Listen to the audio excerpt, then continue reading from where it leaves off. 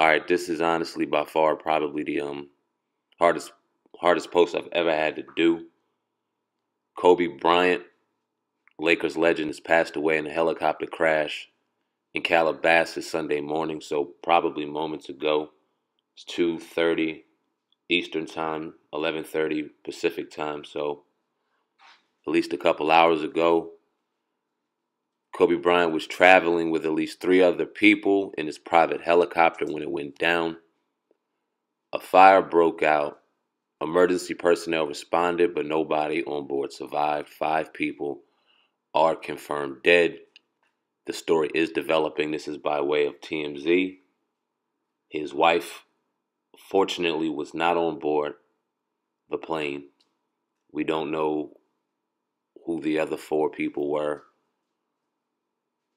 This is wow. I don't even know what to say right now. I apologize to people who are expecting me just to be a little more informational and a lot less, I guess, passionate to the situation. But this right here, this is probably the craziest thing that I've ever felt.